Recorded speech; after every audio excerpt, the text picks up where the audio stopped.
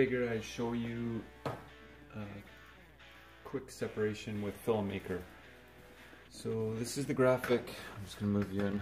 I'm not doing screen capture because I don't have the software on this computer and I need to get this out right now. So this is a graphic for local high school one of the kids came up with.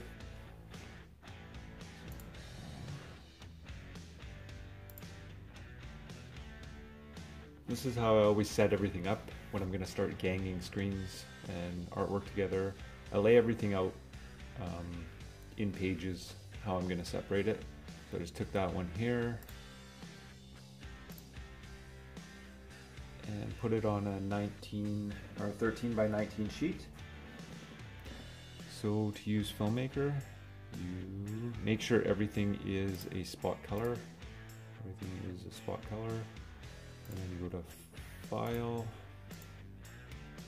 Print, make sure that Epson Artisan 1430 Separations is selected, or whatever you name the driver for FilmMaker.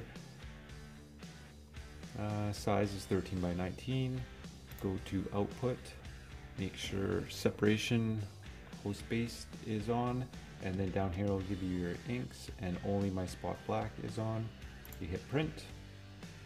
That launches Film.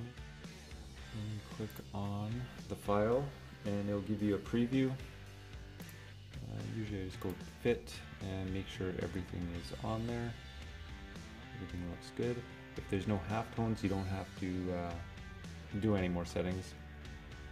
Right click on it and hit Print.